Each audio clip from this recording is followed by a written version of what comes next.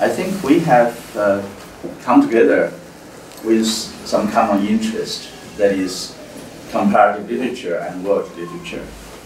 So far as I can see, I'm always thinking of world literature as part of comparative literature. Comparative literature has always been trying to study literature beyond the national boundary from the very beginning. And of course, comparative literature has been a discipline since the late 19th century. And now when we talk about world literature, we always also, sooner or later, we always talk about Goethe in the beginning of the 19th century.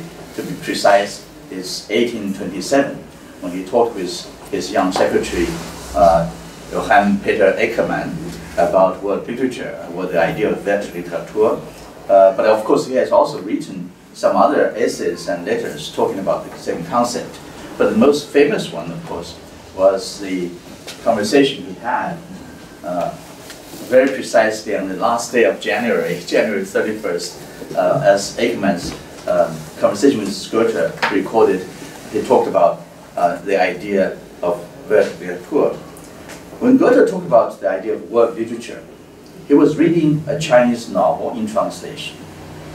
And that is very significant because Eckermann thought the Chinese novel must be, for early 19th century in Europe, must be very strange. Why Goethe was reading a Chinese novel? Because Goethe himself was consciously an inheritor of the Greek-Roman tradition. He considered himself as a classic, in the classical tradition. He was very familiar with European literature. So Eckermann asked him, why you are reading this? It's very strange. But then Goethe talked about his reading experience, and he said, the Chinese actually just like us, like Germans. We feel the same, we have the same feeling and so on. Of course, on the one hand, the novel was a very foreign one, very different from European literature he was familiar with. Particularly, he was comparing the Chinese novel with the poetry by the French poet Béranger, because he just read Béranger earlier, and he was comparing them, and particularly comparing them in terms of morality. He saw that the French poetry was very erotic, almost as some kind of erotic motif. But the Chinese, he thought, the novel, even though it was describing a young man and a young woman, but it's very proper. He said the Chinese did everything very proper, very decorous, and so on. But anyway, he said the Chinese are just like us. So in reading this Chinese novel, but unfortunately he didn't mention the title, so we don't really know exactly which one. But there are many scholars have discussed this, and most of the basic consensus is a Ming Dynasty novel of the 16th century. It's not exactly the best Chinese novel, I must say. There are greater ones, but of course, such things sometimes happen almost by accident. That novel was translated into French by a Jesuit missionary. And in those days, Jesuit missionaries are very, very influential. They report about China, they translate Chinese texts into French or Latin or Italian or Portuguese, actually. So they had a tremendous influence. And Goethe was reading the Chinese novel. So there are two things very important when he talked about the very famous conversation with Eckermann. He said, national literature now is meaningless. And the time, the epoch for world literature is here, and every one of us should promote the coming of world literature. It's a very famous remark Goethe made. So there are two important things about the idea of world literature. One is that he was reading a Chinese novel in translation. In other words, he was reading not a European work, but a non-European one. And also was reading in translation, not in the original. So these two things are very different from later the discipline as comparative literature was set up in 19th century, particularly in French scholarship, because as the International Comparative Literature Association was actually registered in Paris as an organization, was very much influenced by French scholarship. And of course, 19th century was also the time of positivism. So the French idea of literature comparative was very much influenced by the idea of positivistic connections, what Zhang called rapport de fait. You must establish actual, factual evidence of the contact of different authors and works. So the idea is what later was called the influence study. So you have to read, you have to establish two authors who has read what, and influenced by the readings and so on. And of course that has made great contribution to the reception of works, the history of publishing, and many other things. So it's historical or biographical studies of authors and works and had great contribution. But the 19th century was also the time of European expansion to other parts of the world. So for many European scholars, it's unthinkable that other cultures, non-European cultures, could have literature. Therefore, the idea of East-West comparative study was just impossible at that time. And the first journal of comparative literature, the editor, Hugo von Metzel, was the editor of the first journal, and he came up with this idea of decalculismus. He was a German-speaking scholar born in Hungary at the time. Of course, at that time was the Austrian-Hungarian Empire, and he was a German-speaking Hungarian scholar, and therefore he proposed the idea of decalculismus, the 10 languages. The 10 languages are all European languages. Of course, it's very impressive for any scholar to have really perfect command of 10 languages. It's not a simple achievement. But even so, it still shows a kind of limitation that is all European languages. It's impossible to cross over from European to non-European languages. So, in other words, comparative literature, when it started in 19th century, was very different from Goethe's idea of Literatur, because on one hand, Goethe was reading a Chinese novel and in translation, and two of the things, for earlier comparative literature, and I think this from the rigorous point of view, scholarship is very rigorous. You must work with original languages. You cannot read in translation. So what Goethe was doing, reading a Chinese novel in translation, would be very different from what comparative literature should be doing, according to Metzel's idea. So comparative literature started in 19th century, and for much of for not only 19th century, but I say for much of 20th century, still is very much a Eurocentric idea. When I say Eurocentric, I do not necessarily mean it's just a critical term, just criticizing the Eurocentric idea. Because, as I said, from a linguistic point of view, very rigorous requirement to work with the original text is very strong in comparative literature, and that is very important. And indeed, many of the important works in comparative literature, the classics, we can think of Erich Auerbach's Mimesis, we can think of Robert Ernst Curtius' European Literature and Latin Middle Ages. We can think of Northrop Frye, his Anatomy of Criticism. We can think of the even more recent critics like Frank Kermode, his Sense of Ending, a great work for the study of novels and narratology. We can think of Umberto Eco. All these great scholars, their works are wonderful and has tremendous influence in the study of comparative literature, but they're all talking about Western literature. None of this talk about anything outside West. Now, when I say this, I don't mean this as a criticism, because they are very rigorous in their scholarship. They always talk about what the literature they really know. They know in the original. The same is true with philosophers, actually. In the 1984 or 1984, I think. At that time, I was studying comparative literature at Harvard, and Hans-Georg Gadamer, the great German philosopher, which I admire very much, and I like his work very much. I read his Truth and Method, so I wrote a letter to him, and I said I wanted to meet him. And after almost a month, I didn't get a reply. I said, this is a great philosopher who couldn't care about, a Chinese student. But actually, later, Gadamer wrote to me in handwriting German, a small letter. He says, I'm sorry that your letter is, underneath a pile of books on my table. And he said, I didn't discover that until now. And he wrote to me and he said, that's a curse of old age. It's a very good excuse. But anyway, he invited me to have a conversation with him. I had actually one afternoon talking with Gadamer in his residence. At that time, he was lecturing in Boston College, not far from Harvard. So I drove from Harvard to Boston College and I met him. And I had a very, very nice conversation with him. I really like him very much. I admire his work. And of course, this is a kind of personal experience story. Maybe you'll be interested. It's also relevant to what I was talking earlier about the scholarship. When I went in, Gadamer asked me, Mr. Zhang, do you like tea or coffee? And then we started to talk very naturally about tea and coffee. Tea, of course, is Chinese, original from China. Actually, the word tea, it's from French Cortes. Actually, it's a southern pronunciation in China.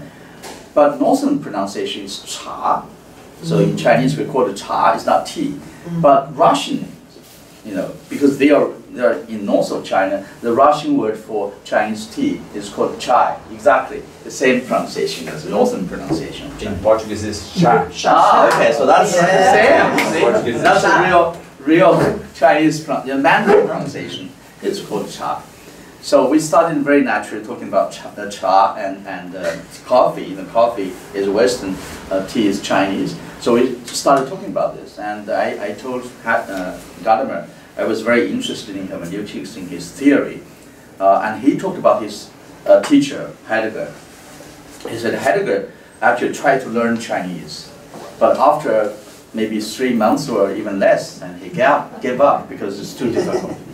And Gadamer says he didn't even try. He knew it's too difficult. So that's why he said, because I told him, many of the ideas in hermeneutics was very, very close to what Chinese tradition had the same ideas. But he said he didn't talk about China because he didn't know the Chinese language, and therefore he restricted himself to talk about the Western tradition. And of course his Greek and Latin was great. He was a classicist. So that is the same idea that many of the great scholars in Europe and the West, they don't talk about the West, talk about the East, because they are very rigorous in their scholarship. They don't want to talk about something they don't know. So that's good. But by the same token, they're also limited. When I read Nosso Frei, when I read Umberto Eco, when I read many other great works in comparative literature and world literature, many of the ideas has so many associations, affinities with Eastern Chinese or other non-Western cultures and literatures, but they don't talk about this. I think that's something I very much want to do and try to make the study of comparative literature and world literature really expand to cover the world as we talk about world literature. If we're serious about world literature, it's not literature of Europe. It has to be a literature of the whole world that expand beyond European traditions. So this is very important for me. The comparative literature particularly in America, in late 20th century, because I was in America for a very long time. I got my PhD at Harvard, and I taught in California for almost 10 years before I went to Hong Kong. So I'm very familiar with particularly American scholarship. And I was teaching comparative literature and literary theory. I never taught Chinese in America. So I'm quite familiar with Western scholarship, particularly American. And I must say, in 1980s and 1990s, that was a time of literary theory. Literary theory was a rage. Everybody was talking about literary theory, and particularly graduate students read about literary theory of different theoretical approaches. you can think of, in earlier time, of course, is new criticism, and then Russian formalism, structuralism, social linguistics, and you read Lévi-Strauss, you read Barthes, you read all these great structural literary theories. And then, of course, there is post-structuralism. You read Derrida, you read Foucault, you read later Barthes and Julia Kristeva, and so on. But then you don't read literature, and that's a problem. In 1980s and 1990s, literary theory become more and more abstract, more and more philosophical, and people talk more about philosophy than literature. And that became a problem in 2006, I think, about almost more than 10 years ago. You know, every 10 years, the American Comparative Literature Association will have a report about the status of the field and also discuss the future. And I remember in 2006, that was the report coming out of the Comparative Literature Association. And I was invited, along with Linda Harchin from Toronto, and also Jonathan Culler from Cornell, and myself. Three of us were given the comment on the new report. And I think the report is very, very important, and the major text was prepared by Hong Sosi. He's now in Chicago.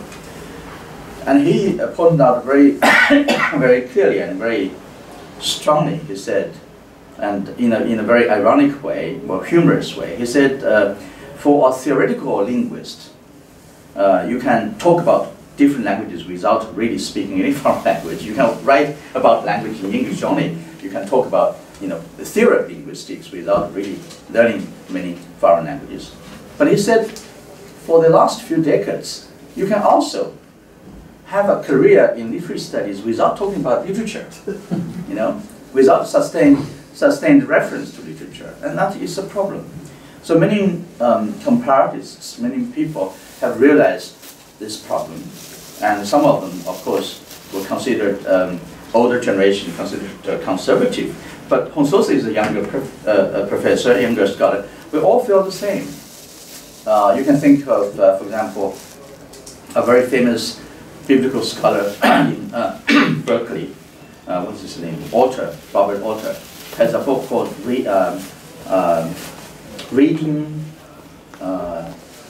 in the Age of something. I can't remember the title. But he's very critical of the theoretical development that becomes, you know, moving away, literary studies moving away from literature. And of course, Abraham Cannon is also a famous professor from Yale, has this famous book entitled Death of Literature.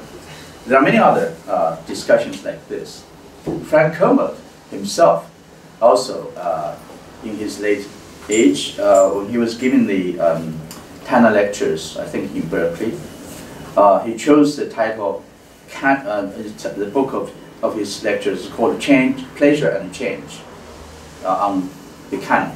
Of course, by that time, canon becomes also almost a taboo. Nobody talks about canon anymore.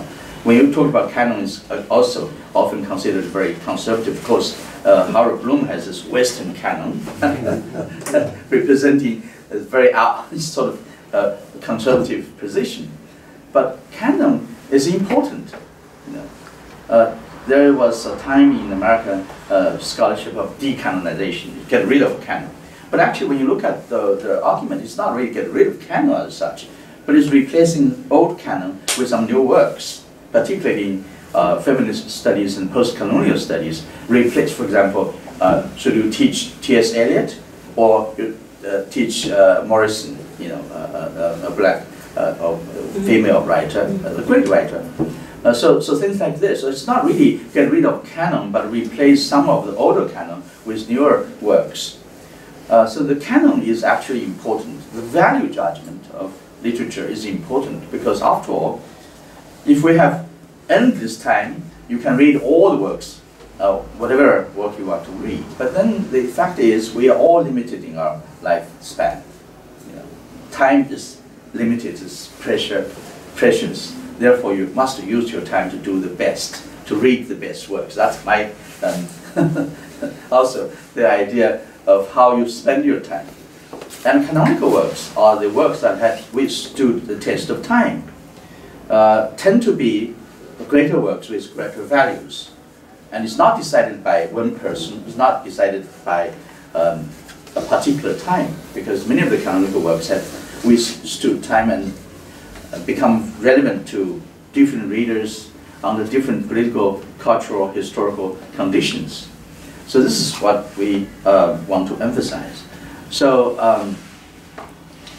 given the condition of the late 20th century development, literary theory became predominant, and gradually cultural studies replaced literary studies. Many departments have programs called cultural studies, no longer literary studies.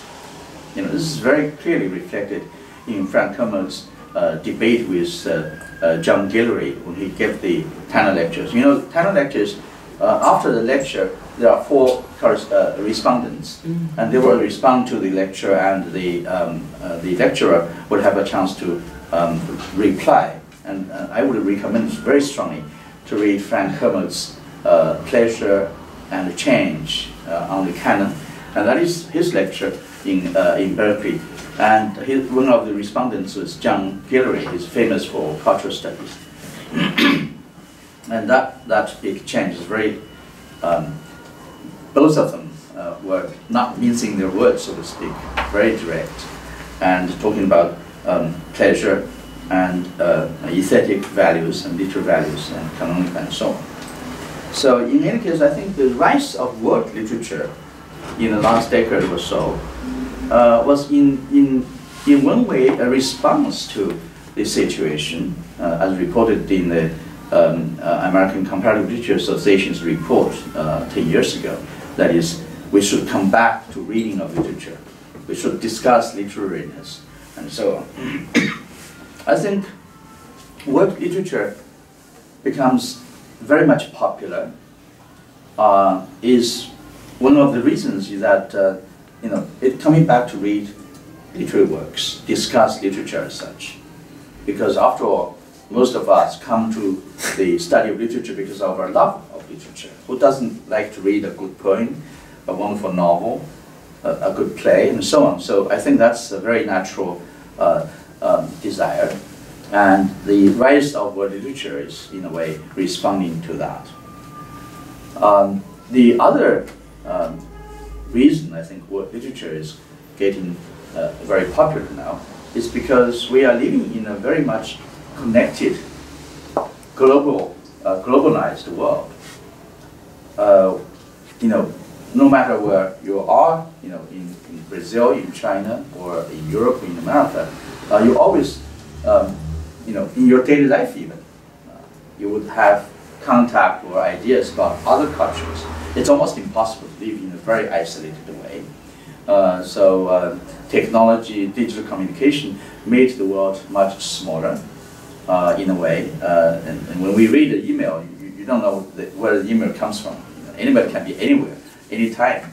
So communication becomes very, very easy and very different from 20 years ago, 30 years ago.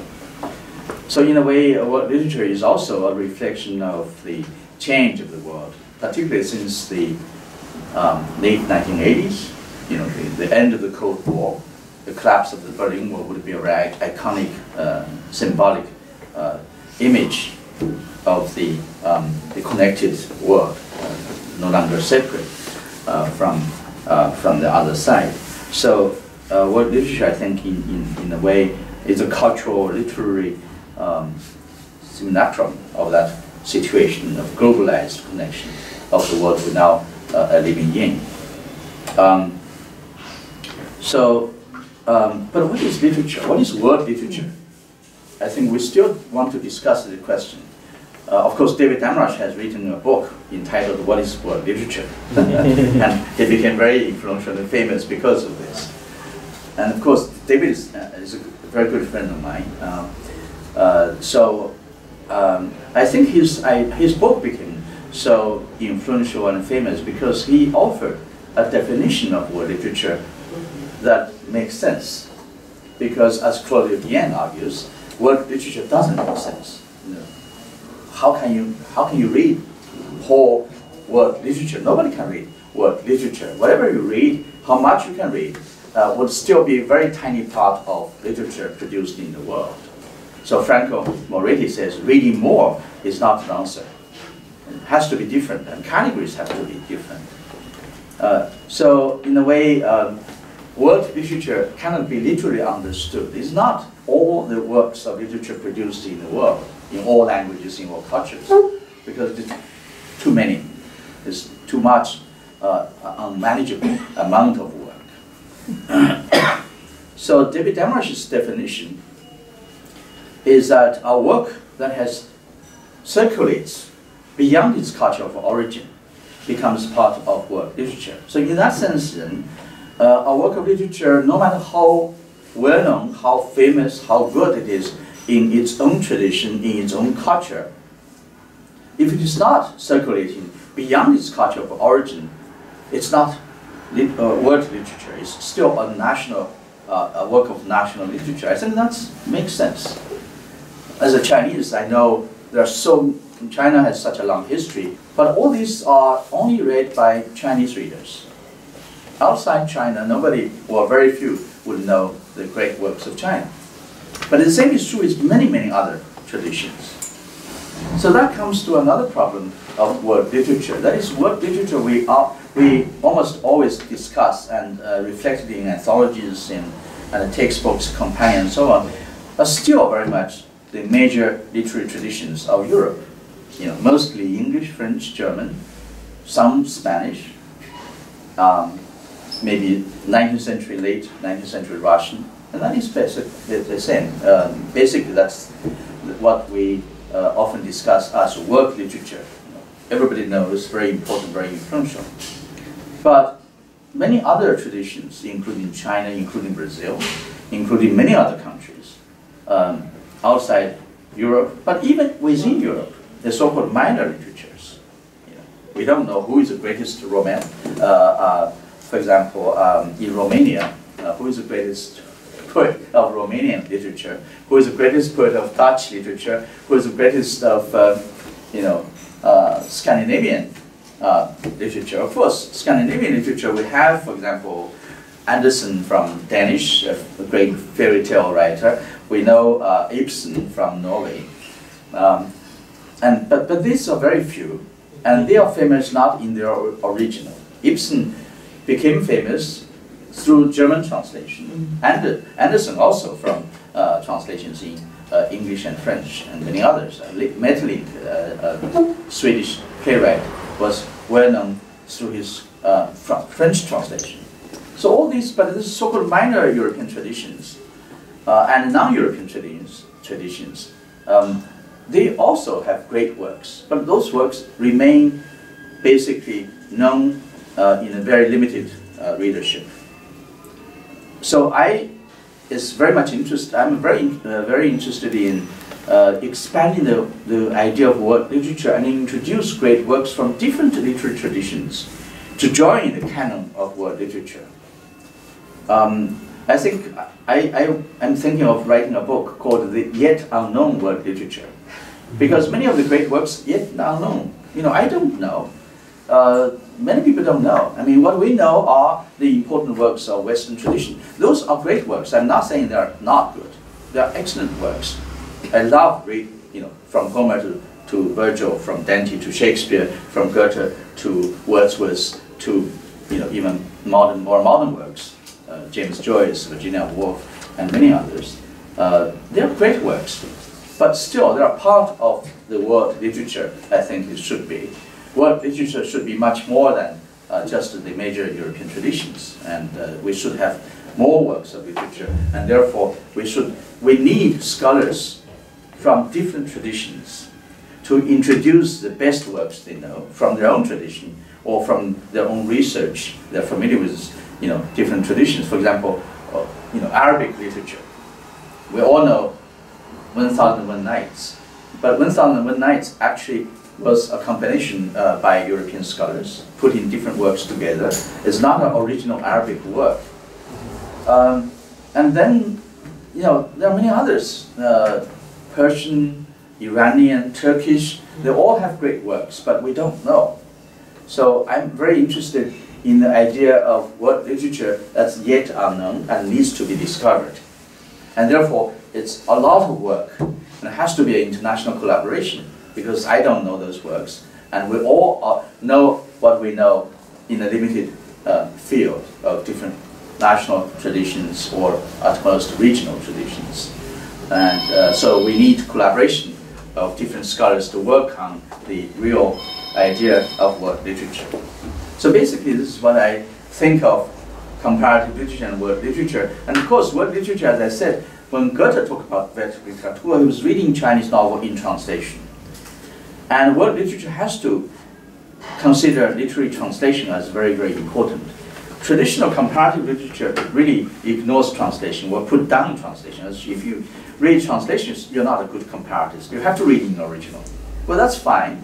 But then how many scholars, the greatest European scholars, knows all languages, particularly beyond European languages? That's the critique by, for example, René Ejamble, a very good French comparatist. In the 1960s, he already attacked the idea of decacrutismus of Metzel's idea. He said it's all limited to the 10 European languages. But he said in many other non-European languages, and I mentioned Chinese, Sanskrit, Japanese, Tamil, and many others, he said they already produced great works before the decacrutismus literature existed, or even start to have their tradition. This is also what Goethe said. When Eckermann was asking Goethe, the Chinese novel he admired so much is that the greatest Chinese novel? Goethe said, no, by no means. The Chinese had produced thousands of those novels before the Europeans, when our forefathers were still living in the woods, he said, very famously. So I think that's, translation became very, very important. And what is translation, and how do we, translation studies has developed for many years. But as I see it, translation studies are not very helpful to understand literary translations, in fact. Are not very helpful for the practice of translation. Because you think of Lawrence Venuti, a famous person in translation studies, he emphasized foreignization. He discusses translation from post-colonial point of view. He says, he argues translation is always appropriation, is a colonizer with a powerful position to assimilate the colonized. But that's may not be always the case. I mean, in China, for example, there are 1,000 years of translation of Buddhist Bible, Buddhist sutras. It's not because the Chinese and the Buddhists in different positions. The Chinese translating sutra not because the Chinese need a religion or a superior kind of religious system. It's not that. And so the power relationship that Venuti emphasized is very much a modern phenomenon. It doesn't apply to centuries ago. The first European to come to China, Marco Polo in the 13th century, was not coming to conquer, but he came to China and was wowed by what he saw, a country that didn't have a church, but developed very, very well. And at that time, Chinese were already using coal, but in Europe there is no coal. And Marco Polo, in his novels and in his travelogue, saying the Chinese burn black stones. He didn't know that's coal. So many, particularly when you go back in history, there are a lot of things which cannot be and cannot be the same as in the framework of post-colonial studies. So post-colonial studies is only 19th century and the 20th century, but the history of the world is much, much longer. So today, when you look at world literature studies, there are still some limitations. There's still this idea of Europe as center and the rest of the world as peripheries. Both Frank Moretti and particularly Pascal Casanova use the world system theory, which have the center in Europe and the other as peripheries, which is very limiting. Particularly Casanova's book, she has what she called a historical analysis, but her history began with European Renaissance in the 16th century. She didn't even talk about Greek, Roman, let alone other, different international literary space like the Persian Empire, the Ottoman Empire, and in East Asia you have what they often call the Sinosphere. When Chinese language is not just used in China, but used in Japan, in Korea, in Vietnam, before in mid-19th century.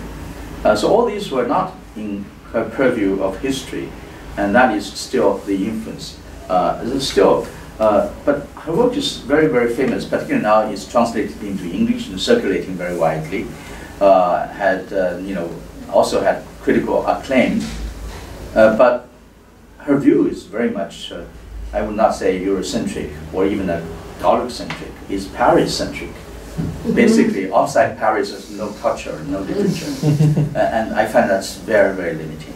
So we still have a lot of work to do, really, to study different literatures and to really expand the canon of world literature.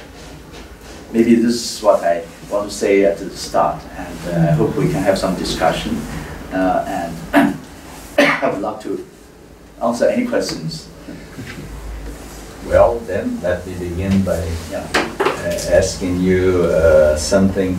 I've heard you say before that you thought the very fact that David Damrosch decided for having circulation as, let's say, his main idea to include or not a work in world literature.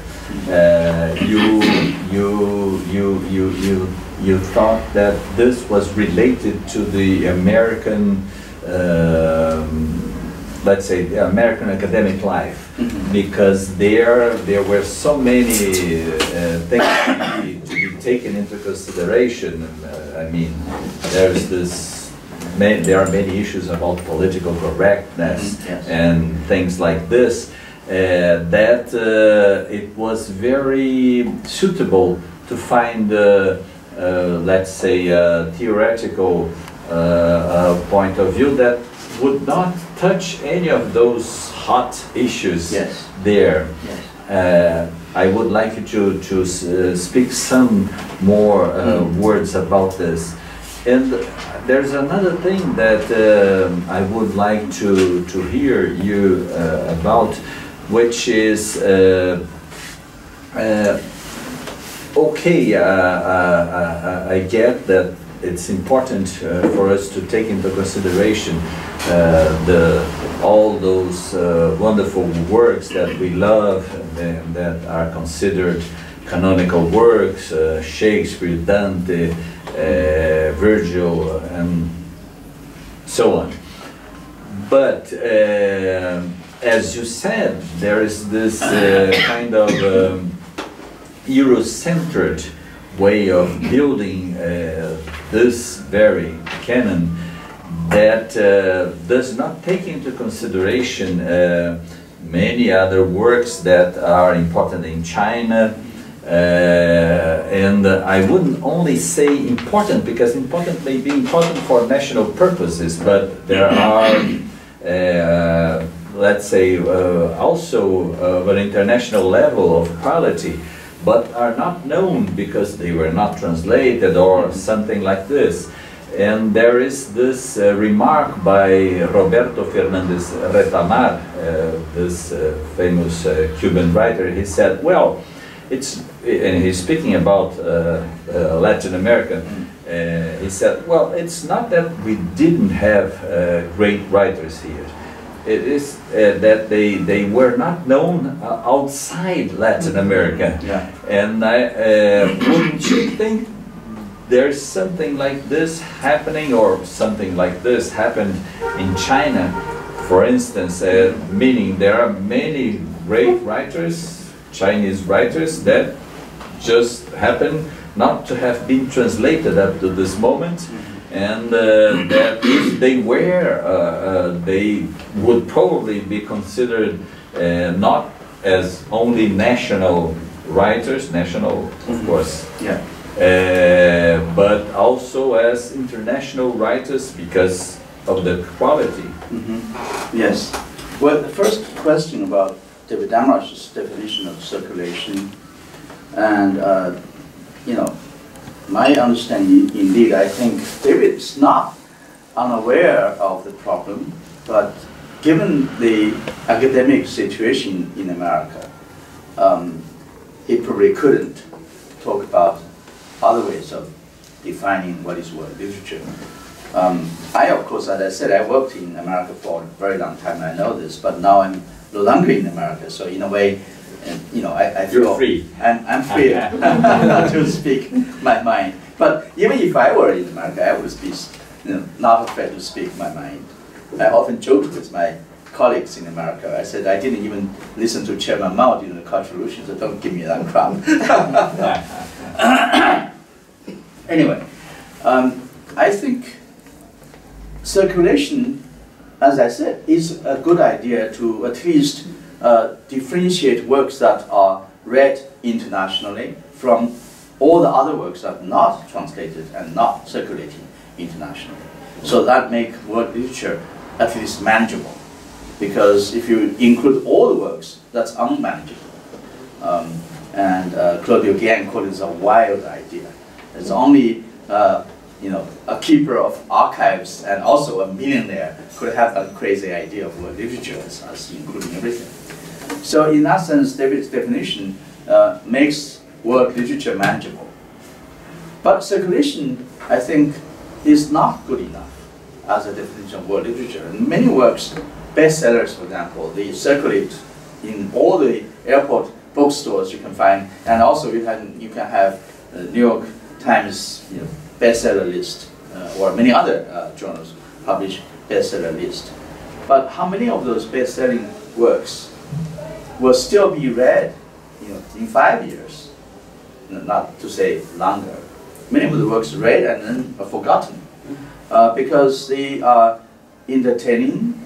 They may have some, you know, quality, but they are not considered really great works. And when I say canonical great works, I mean works that have withstood the test of time. This is what Gadamer defines what he called classical. He said the classical is timeless, but timelessness is a mode of time. It sounds very paradoxical, but what he meant by this is that a great work, a classical work, has always sort of overcome the difference, the distance, the temporal difference between the work which was produced before and the reader at the present. As he argues, every reading is a present reading, is a fusion of horizons. And he also talked about the kind of contemporaneity. You know, all reading is a reading of the contemporary. That is, we read a work, it's always related to ourselves. Every reader would have a different idea of the reading. This is the wonderful idea reflected in Borges' crazy essay called Pierre Minac, the author of Don Quixote, right? He repeats Don Quixote word by word, but still, he's the author of Don Quixote. It doesn't make sense. What I meant is that when Pierre Minac was reading Don Quixote, he's not living in the time of Don Quixote. Therefore, his reading, his understanding would be a different work, in a way. It's a reconstructed work. This is what Gadamer's idea of fusion of horizons. The work has a fusion, and the reader has a different fusion.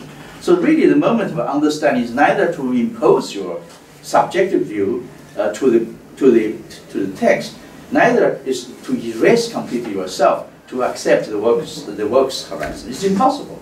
You know, in 19th century hermeneutics, it seems to want to be scientific and very, you know, objective. So completely erase the idea of subjectivity. But Heidegger argues in Being and Time, it's Dasein. We're all living in a particular time. Therefore, reading experience is always defined by the moment we are in history. So, in that sense, a classical work is a work that is both, from the past, but it's not the past, still relevant to us. So our classic work is always relevant to different generations of readers in different time, under different conditions. So therefore, it's not an idea of, particularly in America, in the critique of canon. Canon is a conspiracy. It's a bunch of dead white males come together and decide what is canon. The situation is not that. Canon is a work that readers would come to read. Nobody would put a gun to my head, you must read Shakespeare, otherwise, So the tremendous works, because they have their quality, they have their aesthetic value, and have the cultural value. And many of the great works contain cultural values that are important for the tradition. So that's why they become classical. It's not because of political decision. Not Queen Elizabeth can decide Shakespeare become the canon, or anybody. So that's the idea that circulation is not enough. It has to have aesthetic values, literary values, cultural values of the work for a tradition to become the classical, to become the canonical.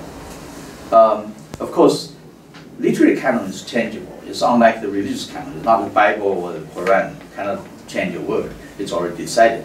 But literary works, literary canon is changeable. Sometimes an author becomes very important, but then sometimes his reputation would be less. A good example of Lord Byron. Byron in the 19th century was the English poet, much more influential and better known than any of the other romantic poets. But now in 20th century, now we talk about English romantics. You first talk about Wordsworth, Keats, Shelley, and then maybe last you mentioned Byron. Byron was not as important as before. So that, says something about the change of time. Canon also changed with the time. Even, Shakespeare was not, always canonical. In his own time, he was criticized by Ben Jonson, says that he has more Latin and less Greek. He's not very well educated. He's not, he doesn't obey the three unities, particularly from the French point of view. Voltaire called him a drunken savage, a sauvage ivre, because he mixed the tragic and the comic together in one place, which is not allowed. And he doesn't obey the time restriction, and also the place. Anyway, so it's very, very different. So he became important, not just throughout time, but also because of scholarship. So when this is related to the second question, many of the great works, Latin American or Chinese, not because they're not translated. Even if they're translated, they may not be appreciated beyond their cultural origin. Because how to appreciate a work, sometimes, particularly a work that is very, very much deeply ingrained in a particular tradition, a language and a cultural tradition, needs explanation to appreciate. If you think of the great works of the Western major traditions, Shakespeare, another, to make Shakespeare as an example, we love Shakespeare not just because we read his plays, of course they're great, but because also we read a lot of criticism, a lot of scholarship. So translation is not enough. You must follow his scholarship to explain why this work is important, what the values of the work. Not only the literary aesthetic values, but the cultural values, why it's important. Many of the great works now we think is very canonical, but in its own time, or shortly after, it's not. Milton, for example, now of course it's very canonical in English tradition. In the 17th century, many people, including John Dryden, think Milton has failed in writing an epic. Because epic, if you think of the epic tradition from Homer to Virgil, you must have very strong physical actions. You have war, basically, in Trojan War, or you have the adventures of Odysseus, from one place to another and meet with all kinds of strange beings and monsters and so on. But so it's a lot of action. a lot of things going on in an epic. But in Milton's Paradox Lost, nothing is going on. The one thing that's physical is Eve picked the apple in the Garden of Eden. That's not much of an action. But in what sense can be great? Milton's Paradox Lost is not justified by looking at the past epic tradition. Because he actually, when he was young, was a student in Cambridge, he was thinking of writing an epic, national epic, based on King Arthur and Round Table Knights. That would be more traditional because King Arthur and Round Table Knights has a lot of fights and physical action. But of course he became a revolutionary. He was, during the English Revolution, he defended the beheading of the king. He was not admiring of a monarch. He gave up his idea of writing about King Arthur, but chose the fall of man as his main subject. He justified the ways of God to men. That's what he said he wanted to do. That, of course, made a very different epic.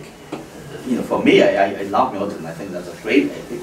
Not because it's a physical action, but a lot of philosophical, metaphysical discussion of the nature of good and the evil. Why God loved all of us. Why the world is so much misery and suffering. And that's a wonderful question, but it's a perennial question to be discussed, and Milton really gave a very, very good description using the biblical story to discuss those issues. So all the great works have to be explained by scholarship to explain its value, why it is important, in order to be appreciated. So I think that I would imagine, I love all the great Chinese poets, but just translate them into English. I don't think it's going to be appreciated by readers who do not know the Chinese tradition, because there are ways of reading those poems. First of all, the poems are very short.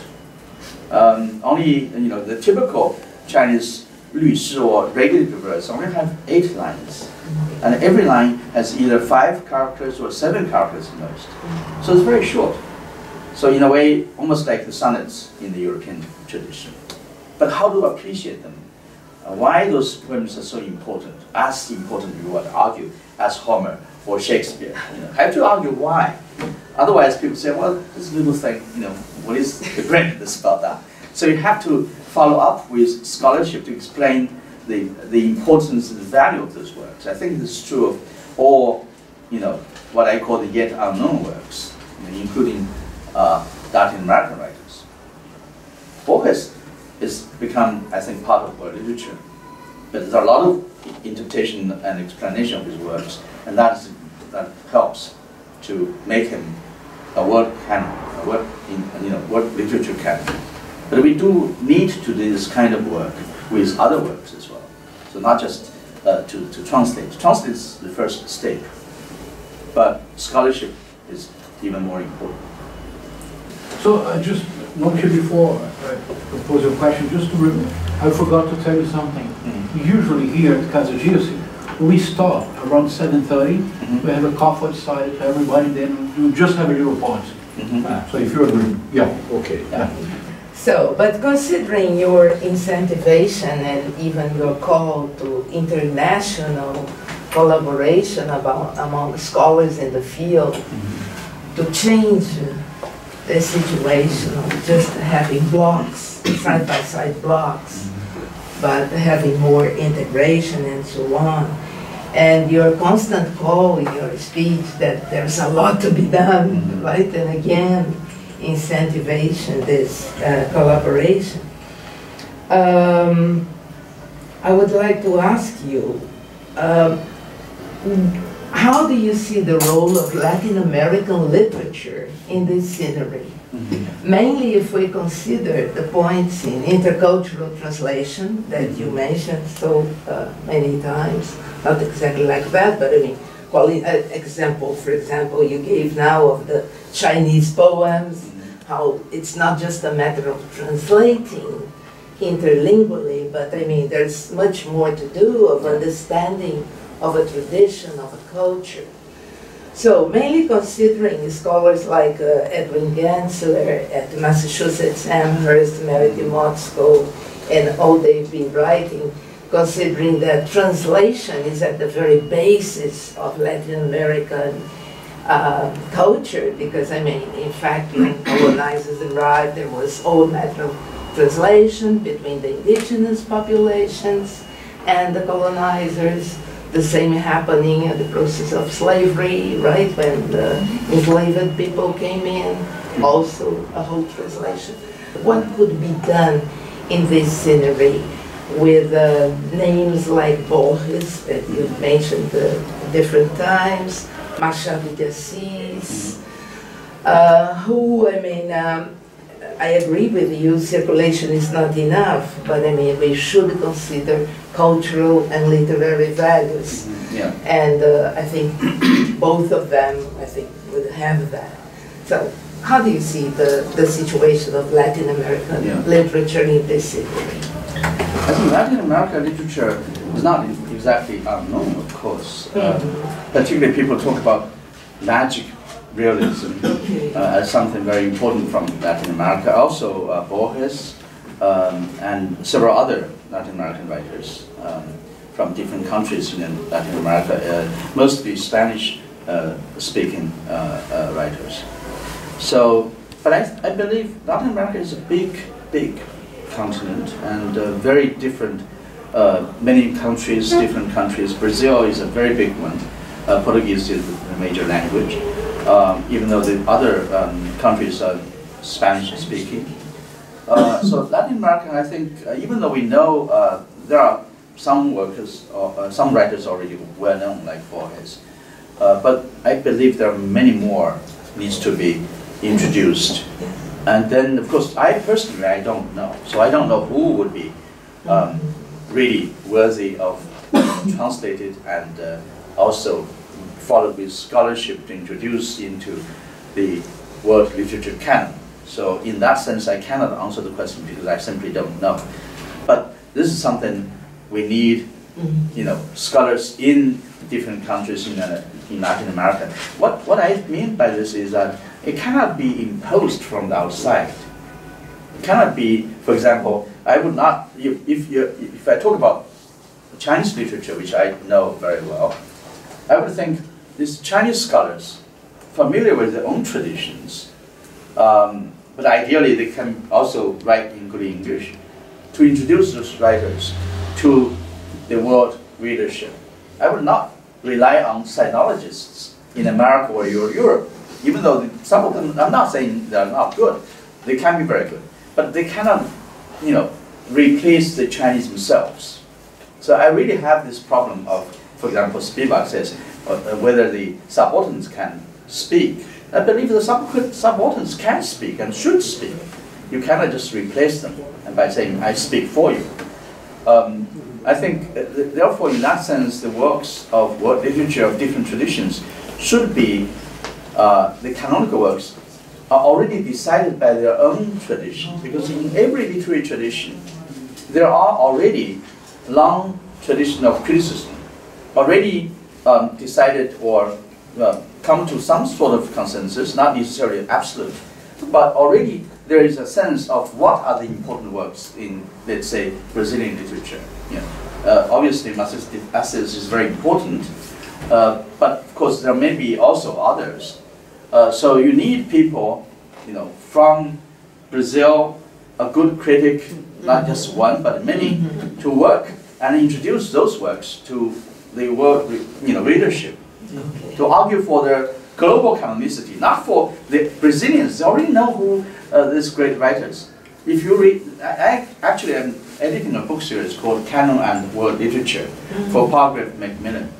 So I always ask people, invite people to write and contribute to the book series, and to write about authors and poets and writers I don't know. So even though I'm the book series editor, I know nothing about the books that are going to be written. But I always ask the authors for this book series, I said, you're not arguing for your own tradition. In other words, if you write about the Chinese great work, you're not writing for the Chinese readers. Everybody knows that it's great work.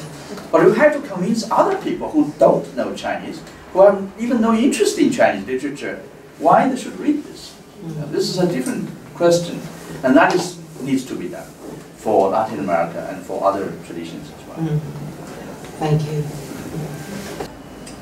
think about a bit about Franco Moretti's and Pascal Casanova's books and works, which are, as you said, they are very important, so forth and so on. But I think they have a very limited understanding of Manuel Wallerstein's concept, theory of world system. They seem to understand the world system theory as being composed by few centers and a multiplication of peripheries. But actually Wallerstein has done something very important, was introduced the third level, the semi-periphery. So you have few centers, you have a larger number of semi-peripheries, and then a multiplication of peripheries. And perhaps if we think about world literature, we should, from our perspective, from the perspective of a Brazilian and of a Chinese, of non-hegemonic circumstances, we should stress the semi-periphery. And that perhaps would give us a very important outcome. Just one example. I could think of several, but just one example following what you have said. The example of Jorge Luis Borges. The reason why he became actually a name, a very active name in world literature, it was because from the 1930s, from the end of 1930s to the 1960s, Buenos Aires was a very important semi-periphery. It was peripheral regarding France, England, Germany, let's say, but it was central regarding the whole Hispanic world. Yes. And in Buenos Aires, there was someone very important promoter called Victoria Ocampo, and she brought to Buenos Aires simply everyone who was important at the time. Nobel Prizes, philosophers, thinkers, authors, and she brought to Buenos Aires Roger Caillois, a very important name in the French intellectual milieu, the author of this very important theory of games that was so fundamental, for instance, for Wolfgang Iser.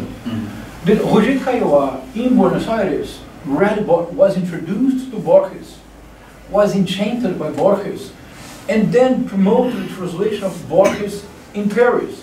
But not only the translation, but above all, Roger Caillois prepared the reception of Borges' work in France. Then in 1966, Foucault writes the famous preface to Les Mots et les Choses, saying that this book project was actually ignited by a smile provoked by Jorge Luis Borges' short story. Yes. The Chinese Encyclopedia. Yes, the Chinese Encyclopedia, which of course has nothing to do with China, of course, but has lots to do with Borges' imagination. Yes. So, I think that from our perspective, if we actually reconstruct the relationships of semi-peripheries that at once were peripheral to Paris, Berlin, London, but central to several places. Yes. Those semi-peripheral spaces may be very important to yet unknown world literature. Right now, actually, I'm asked to write an essay, contribute to with Oxford Companion to World Literature, and I was asked to write about East Asia as a paradigm for comparative studies. And East Asia, of course, when you think in this idea of center and periphery and semi-peripheries, East Asia would be another good example. Historically, East Asia, which means China, Japan, Korea, and also Vietnam. Vietnam, even though it's South Asia. This is often called a Sinosphere. Why? Because traditionally, historically, this whole region was under the influence of China and Chinese culture. Not only that, the Chinese language was adopted by all these countries as the medium of communication or official communication. As early as 5th century, Japan, at that time was not Japan, but the people were called War or Wa, for Wa in Chinese is called War. The kings sent their some ambassadors to come to, at that time, a Chinese court. And they sent to the Chinese court some memorials, which was beautifully written in Chinese and completely recorded in Chinese history. So we have the textual evidence of those memorials written probably not by Japanese themselves, but by Koreans in service of Japanese, because Korea was closer to China. They adopted Chinese language much earlier. So Korea has always been using Chinese until the early 20th century. Vietnam also used Chinese as an official language until the mid-19th century when Vietnam was colonized by the French. So the modern Vietnamese writing is basically made by the French and using Latin alphabet, so you can read, know how to pronounce it, basically like Latin with some diacritics. But before the 19th century, before the mid-19th century, Vietnam was used Chinese, literary Chinese. So Chinese was not just used by the Chinese people, but also by Japanese. Japanese, even today, still use a lot of Chinese characters in their language. So so it's a culturally related, but also in terms of writing system, it's the same kind of connected world. So in that sense, that you can see East Asia as a culturally relatively coherent entity vis-a-vis the other parts of the world.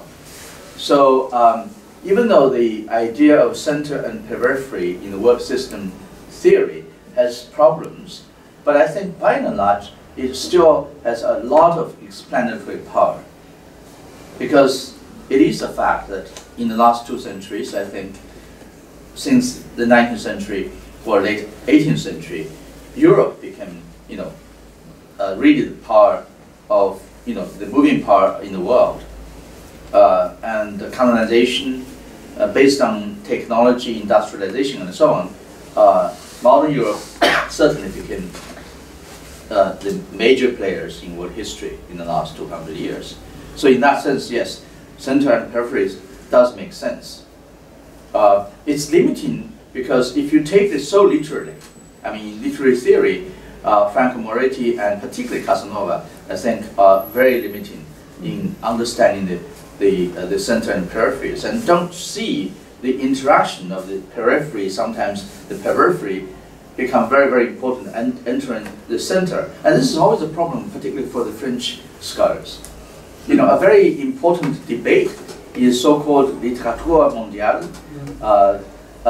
It's I think, I can't remember the exact date, but some years ago, most of the Francophone writers, not in France, but in other Francophone places, they got all the major prizes in France, in Paris. They got Goncourt and many other important prizes, and they got together and published a manifesto in Le Monde, which is a major French newspaper, talking about world literature, literature du monde, in French.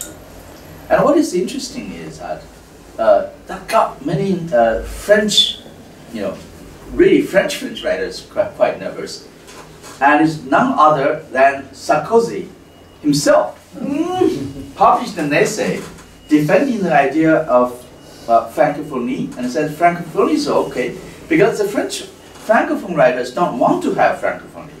They want to become just French writers. So they want to, so to get rid of the center and periphery. Don't want to call themselves Francophone writers, but just French writers, writing in French.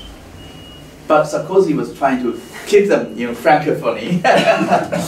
So you can see that's very, very interesting for the French.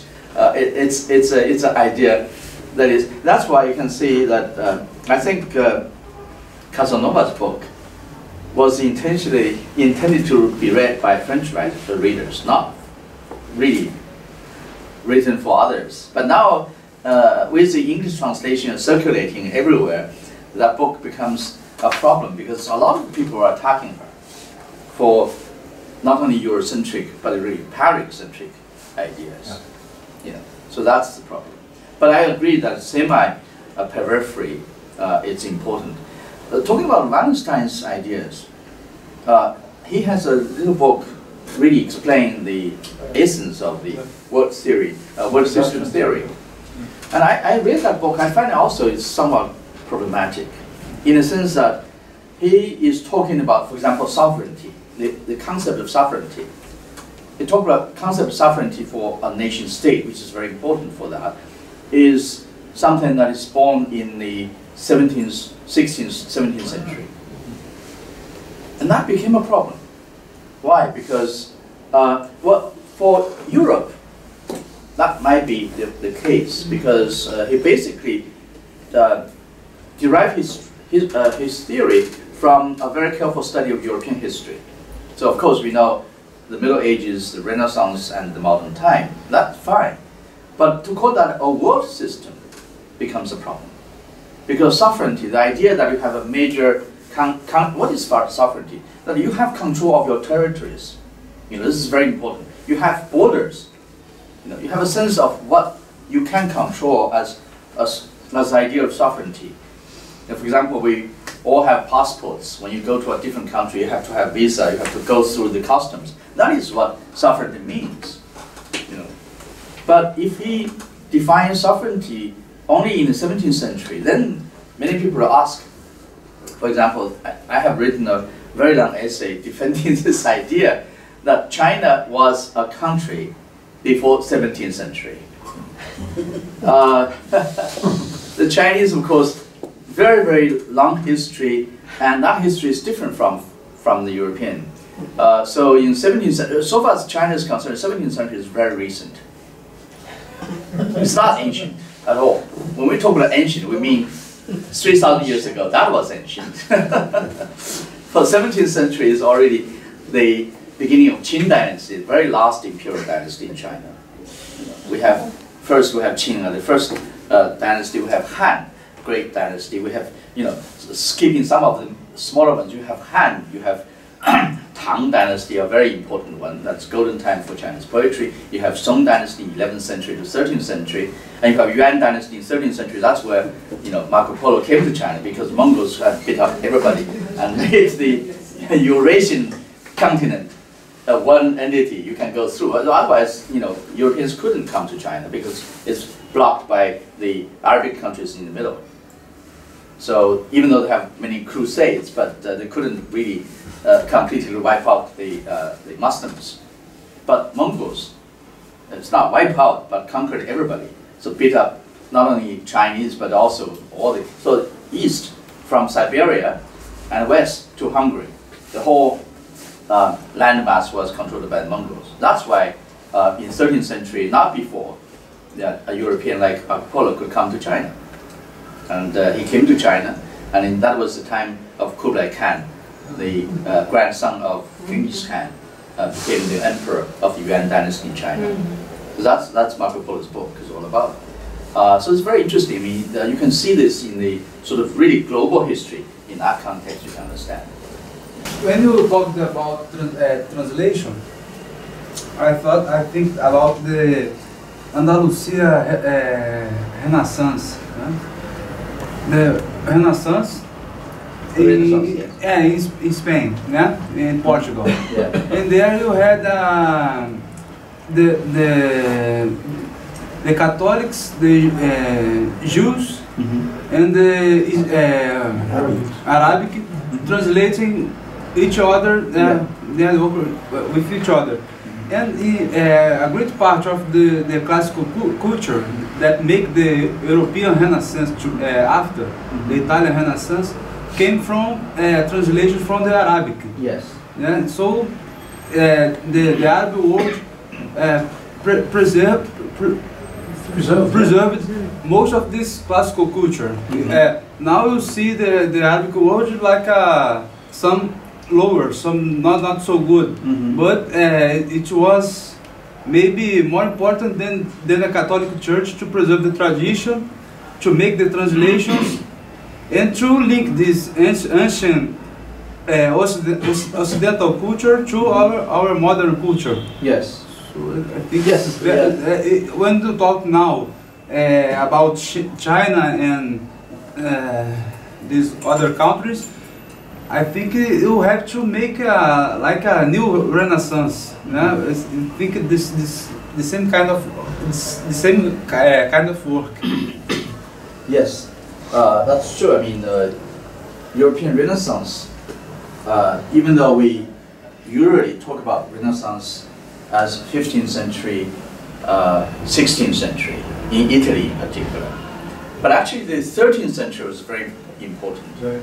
13th century was the time when Aristotle was rediscovered, mainly precisely through Arabic commentators. Averroes is very famous in Arabic scholarship. He commented on many of the important works by Aristotle, and it was rediscovered or retranslated into European languages, in Latin, and so therefore, for example, the important work, very important for history of ideas, was Thomas Aquinas' Summa Theologica, which became really a compromise of the rationalist philosophy, or Aristotle's rational philosophy, and the Catholic theology, the doctrine of Christianity, because these two are in conflict.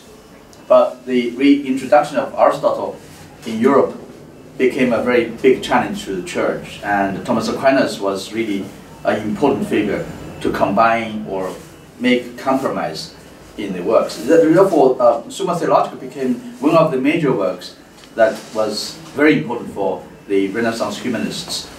You know, Dante's Commedia, Marco Polo's Travel, and Summa Theologica are the three major works that all the humanists in Renaissance are reading, are very important works. And that, of course, has a lot to do with the preservation of the classics. When Aristotle was completely forgotten during the Middle Ages in Europe, it was very much commented on by Arabic scholars, even though the commentary coming from a different culture and perspective may not be really getting the real ideas of some of Aristotle's ideas. For example, Averroes' commentary on Aristotle's Poetics, he didn't even have a concept of tragic and comic.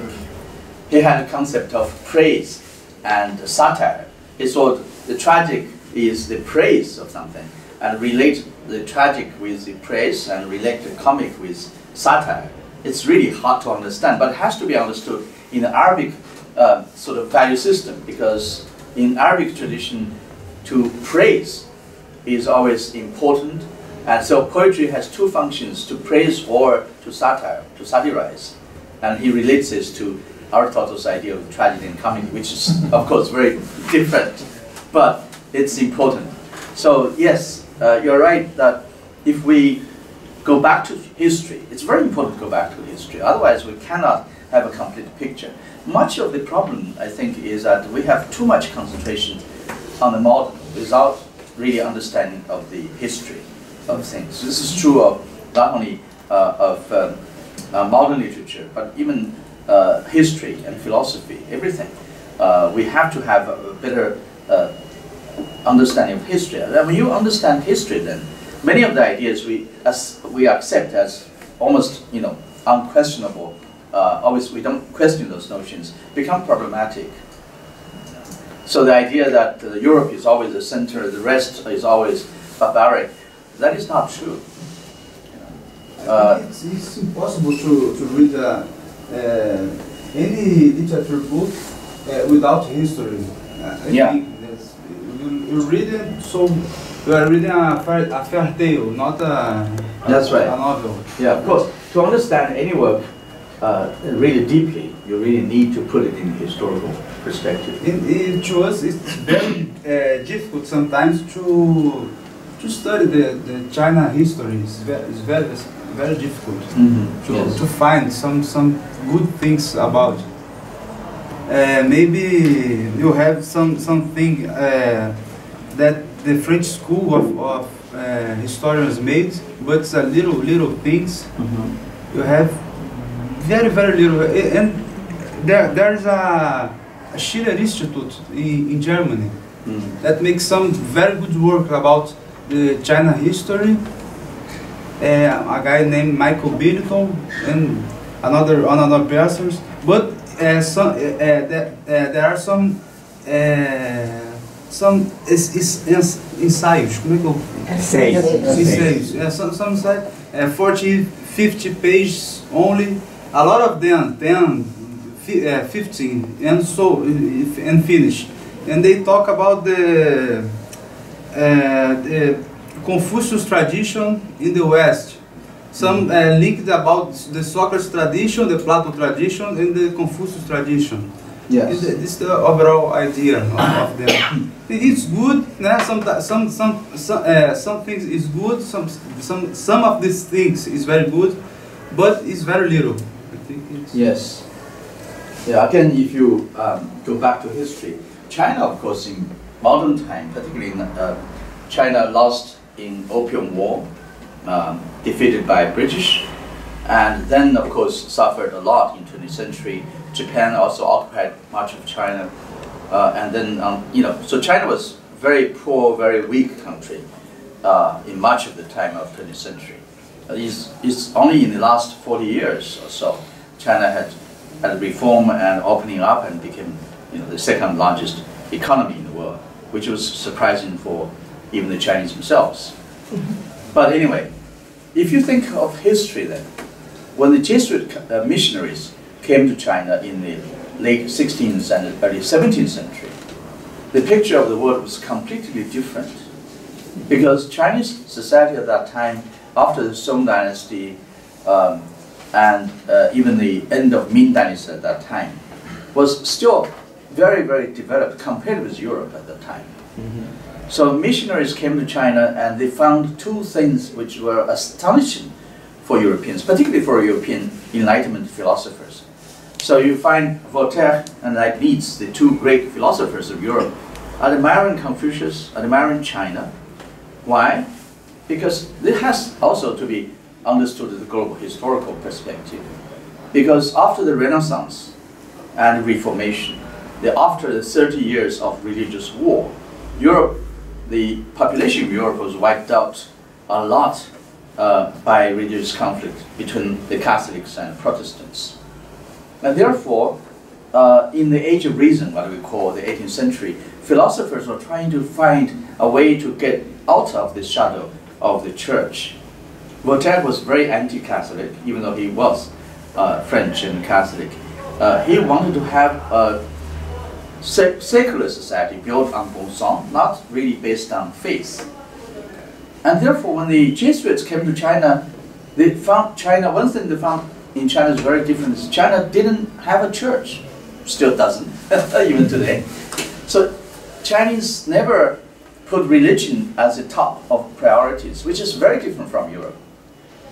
So this is one thing that's exactly what Voltaire wanted to establish in Europe as a modern country, because we know the first principle of a modern state is separation of church and state. Church takes care of spiritual life, but the government, the transactions of the government, of business, should be secular, should not be controlled by the church. So this is very different from medieval time. Medieval times, kings, secular kings, must be sanctioned by the Pope, otherwise they cannot be king. And we know that the French King Charles V appointed his own bishops. That was a big problem. He had to ask the Pope for forgiveness, and according to history, he kneeled in snow for 3 days, which cannot be true. I mean, 3 days he must be frozen to death. But he must have kneeled in front of the Pope's residence for a long time, until the Pope finally forgave him. This couldn't possibly happen in China. No Buddhist monk or anybody could, say something that the king, or emperor ask for forgiveness. It's impossible. In China, religion, of course, they have religion. Buddhism, Taoism, they all have popular religion, but religion was never as high as politics.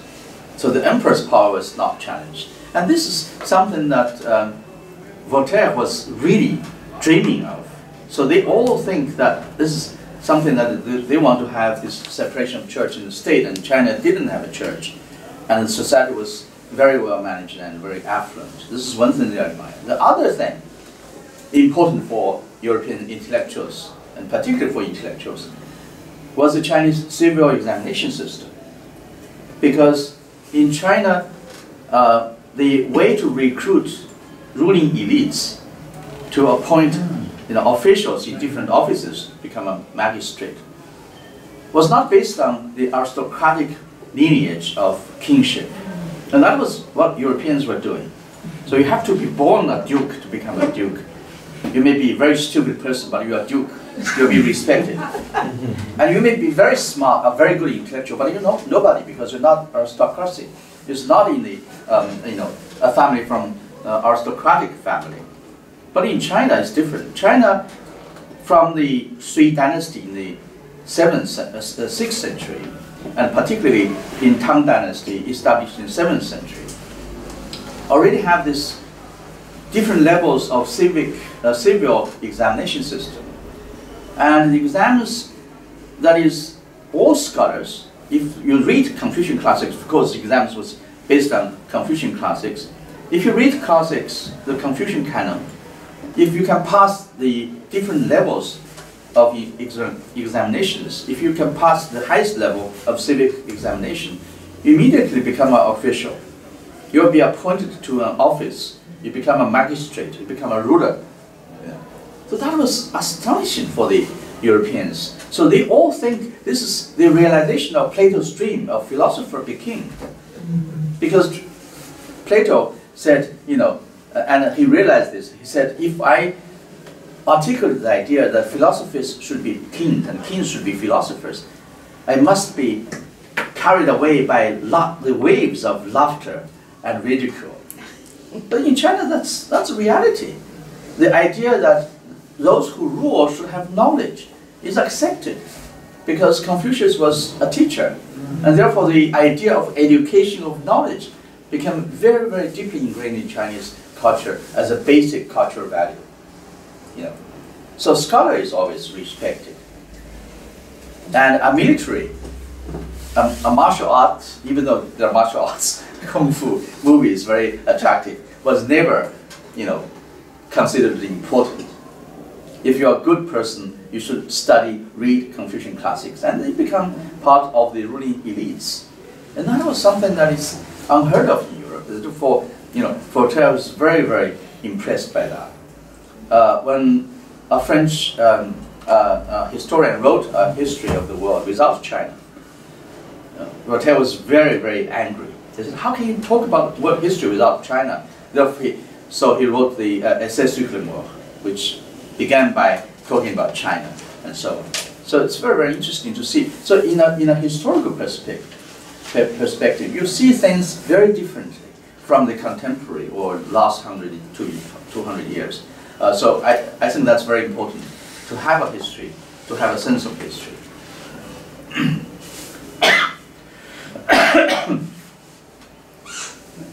When you talk like this about the long history, the long China history, appears to me the dialogue between Solon and the Egyptian sacerdote, priest, the Egyptian priest in the Timaeus dialogue. And Solon goes to Egypt, and the priest call to him.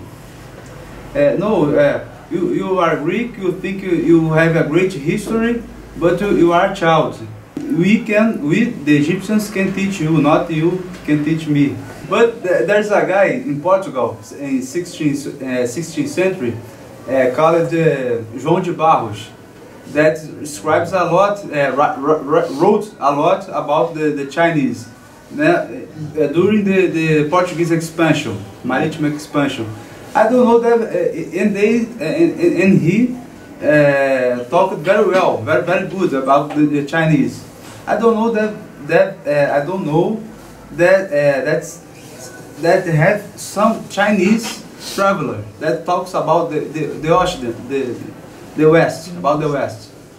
Yes, well, this Chinese vision about the West. Contact with China, and Macau is a good example still. Macau was related to Portugal and became a much longer history than Hong Kong, for example.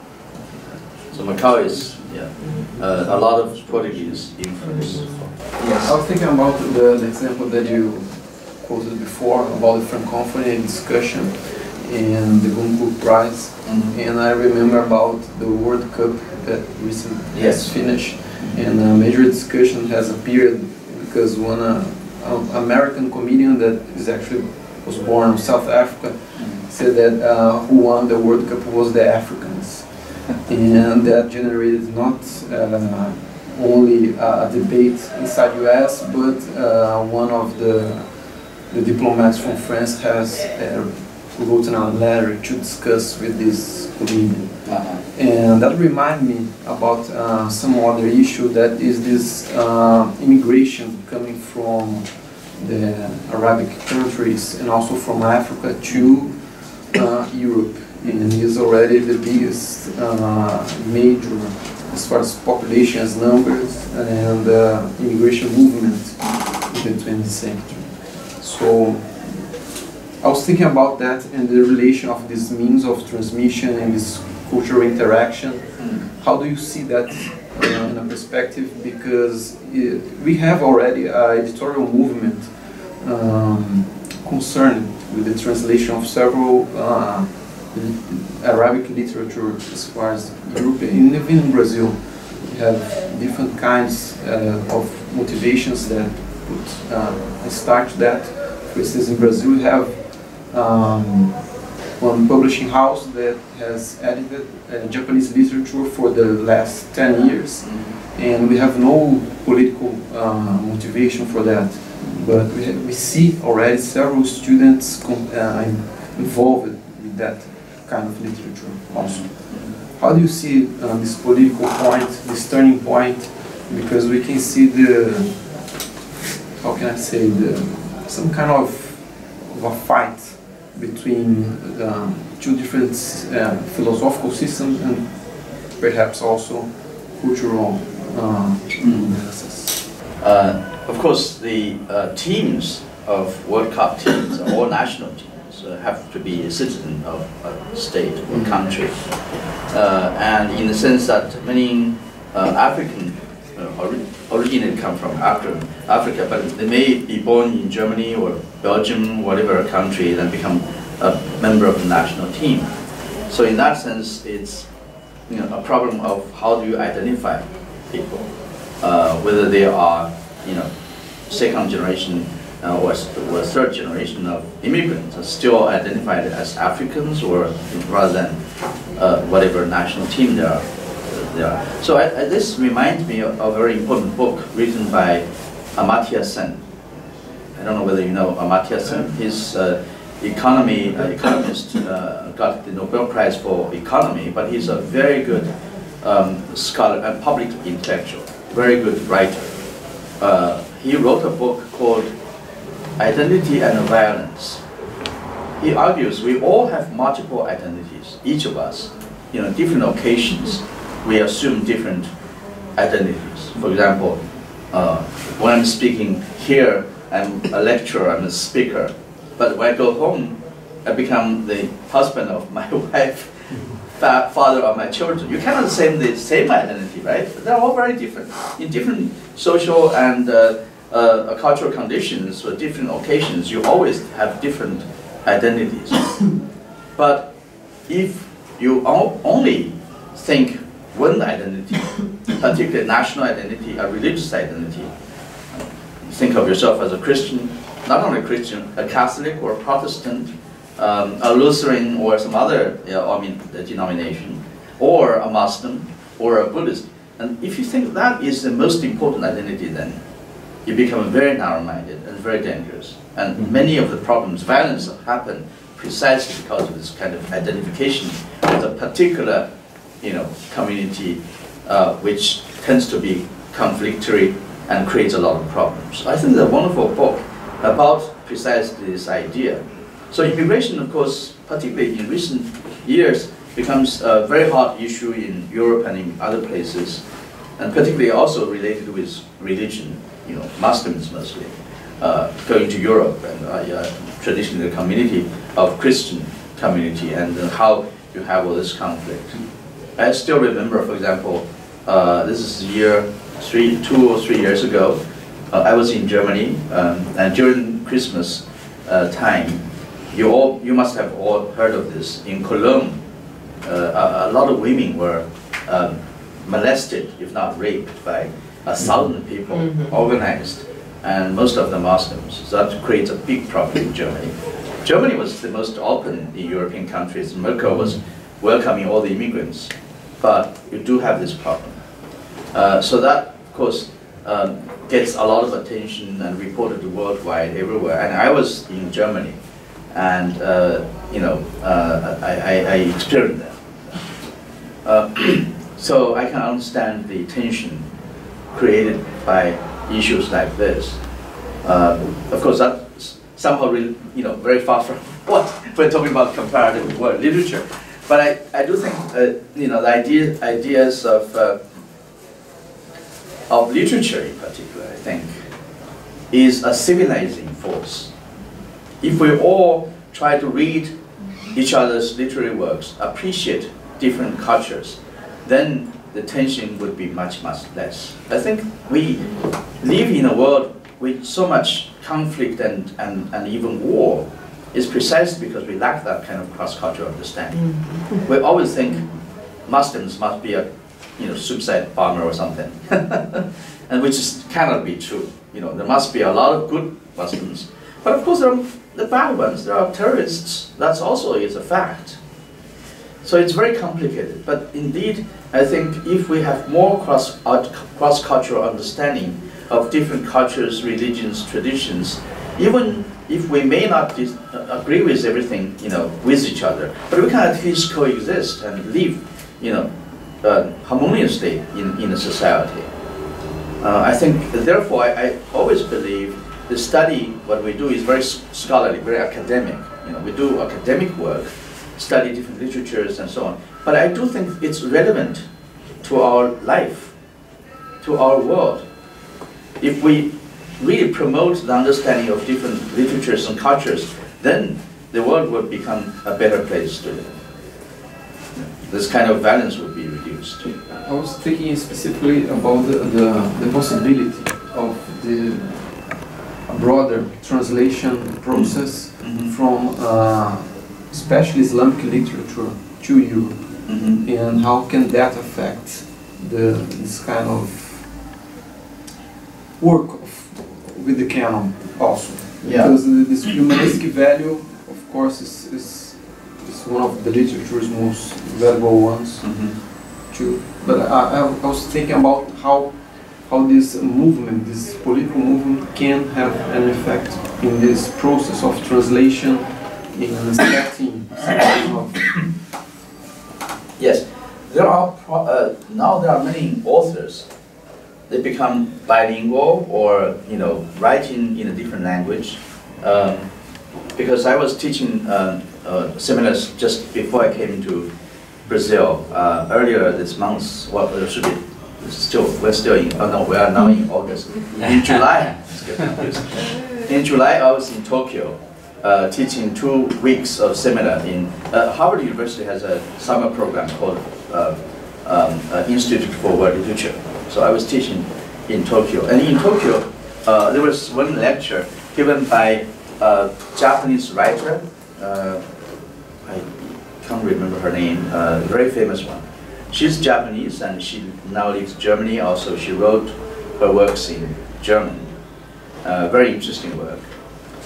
So there are writers like this. There are immigrant writers, but they write in different languages.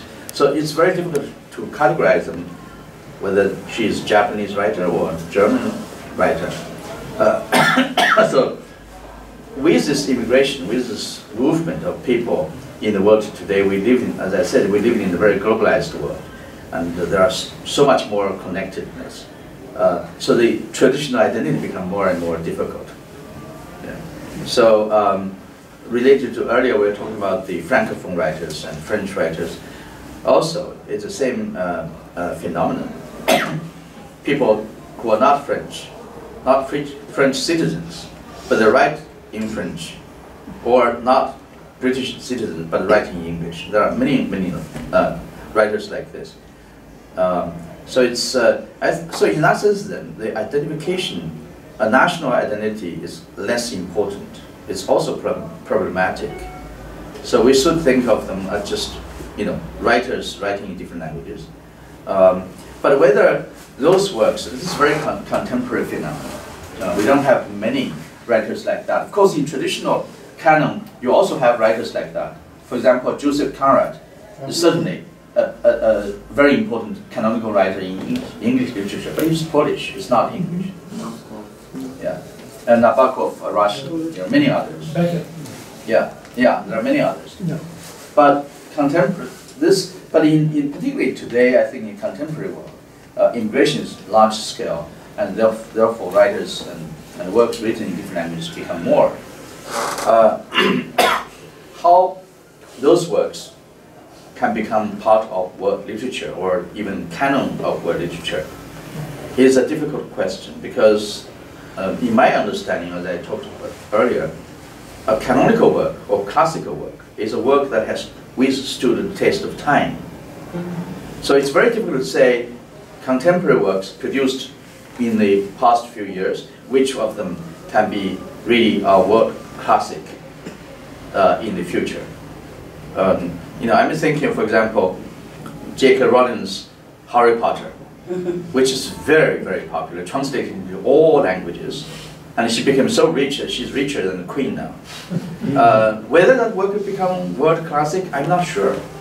Maybe you cannot say it doesn't have value. It does. I mean, the whole work is really a very progressive idea, because the critique of the pure bloods, the bad guys are always ones who are really pure witches or wizards, and the Harry Potter himself and Hermione, the girl, we all like very much mixed blood, because they're not really born by wizards. Their parents are humans and so on.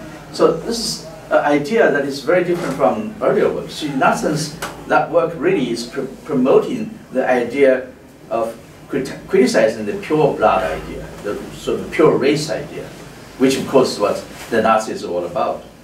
The Aryan race must be pure and so on. So it's very, very nice, very good ideas in the book, in addition to its wonderful stories. But whether this book will, survive, the test of time, because we have to say people's taste is very unstable. Readers always try new things. So after 10 years, after 100 years, whether that work will still be a great work read by many, this is something is certainly unknown. We don't have an answer to it. Regarding the influence of European or American literature in China, how much of Western writers are really read or at least accessible in China? In China, I must say, many writers. I can say almost all the canonical works in the Western tradition, from Homer to Virgil to Dante to Shakespeare to contemporary works, James Joyce, even though it's very, very difficult, they're all translated into Chinese. So Chinese read a lot of foreign literature. A lot of works were translated into Chinese. So I think this is what I often call a kind of imbalance of power, because the West is a predominant influence. The non-West is the receiving end of the power, therefore creates an imbalance of knowledge, imbalance of power.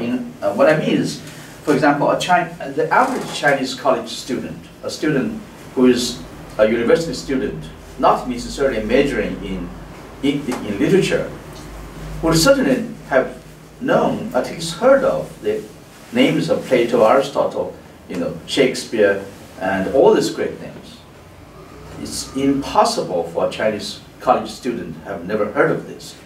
If he or she have never heard of this, he or she will be very ashamed. Will probably not get into a university. But on the other hand, if you go to America or Europe, an average college student from America or Europe would have never heard of the great names of Chinese poets and writers, have none idea of that. So that's what I call the imbalance. The imbalance needs to be addressed. Yeah. But then, of course, we in the peripheries actually know more.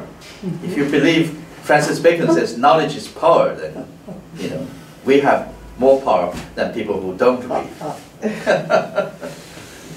Okay. Thank you, Longxi. Thank you.